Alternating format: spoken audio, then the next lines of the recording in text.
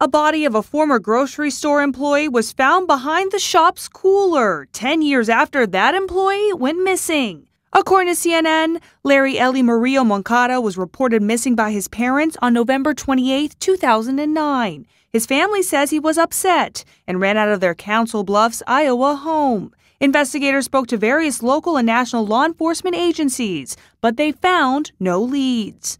But in January, contract workers discovered a body while at the No Frills supermarket in Council Bluffs. Murillo-Moncada was a former employee at the store, which according to the Washington Post closed in 2016. Investigators identified the body using his parents' DNA. As for how he got behind the cooler, the Council Bluffs police captain says the shop's employees would sometimes hide on top of it, and Murillo-Moncada may have fallen behind it into an 18-inch gap. The case has been deemed an accidental death.